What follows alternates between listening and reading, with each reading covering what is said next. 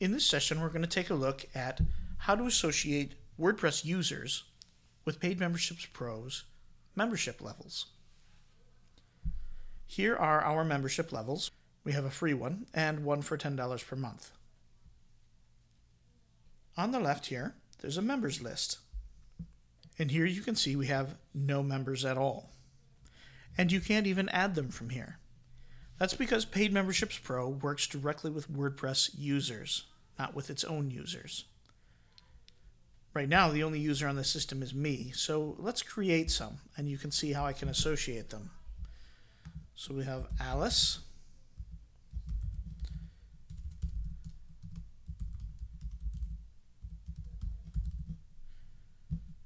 We'll give her a password.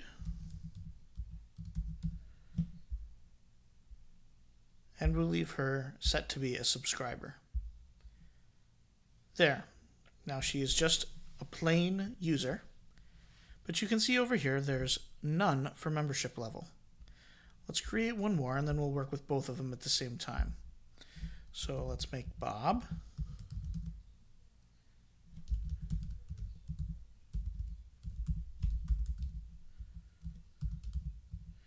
Give Bob a password.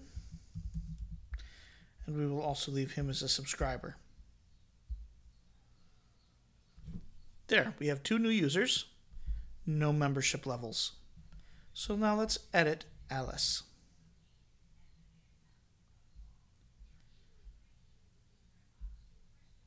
Down here at the bottom is membership level. And we could choose free. Then we can choose whether or not this access will expire. Then we can also choose to send the user an email about this change, which I won't because I gave Alice a fake email address. And we can choose to cancel this user's subscription at the gateway. We don't want to cancel this user's subscription, so we will update user. There.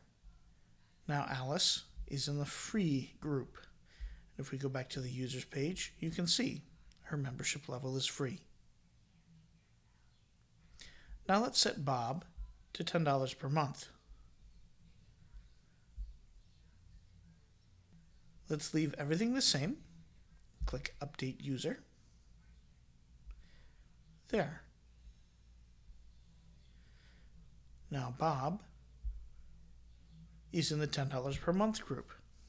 And just like that, we can create users and manage their membership levels. Now let's try logging in as Alice and Bob and see what we get. But first, we need to make some content. Let's get rid of Hello World, and we'll create a free post.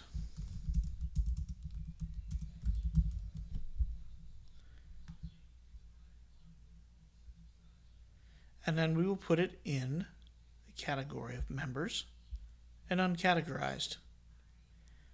And then here we can require a certain membership. I'm going to require only free. So now let's publish. Now let's view this post.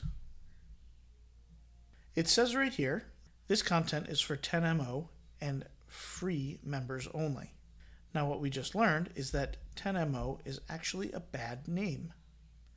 So let's go back and change it.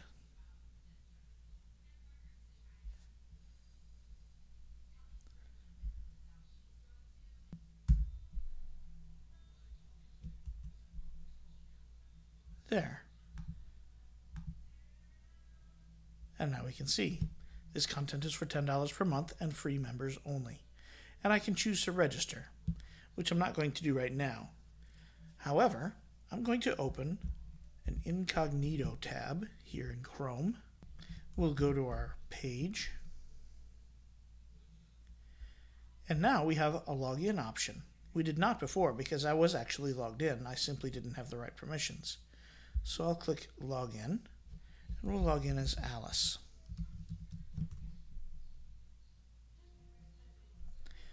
And now it takes us to our profile page. What we actually want go back to this page. And now you can see this is a free post. Now if we edit this a little bit more,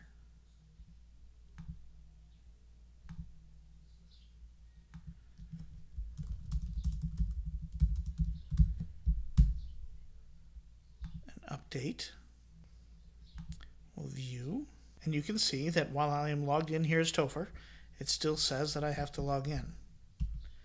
But over here, I can see my hidden text.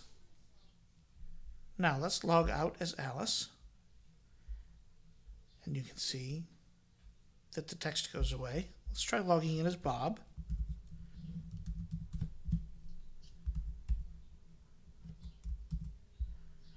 And now we get to see it. So now let's log Bob out. Now you'll note that when we logged in, it did not bring us right back to this page.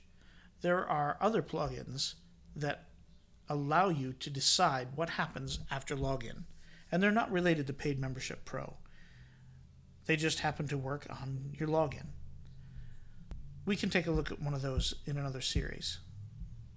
So to review, we have 2 membership levels, free and $10 per month. And then we created users. And here you can see all users. But if we go back over here to memberships, and we can go to members list, and we can see them here. We can see that neither of them have a fee because I, as the administrator, gave them both access. You can edit someone, which basically simply takes you to the users page to edit them. And you can see their billing address and their membership information. Here at the top, you can export to CSV. So if you have a list of several hundred users, you could export to CSV and then use that to pull it into a mailing program or something and send snail mail to every one of them. In our next video, we'll take a look at what it's like to register a new user on the front end and how that relates to orders.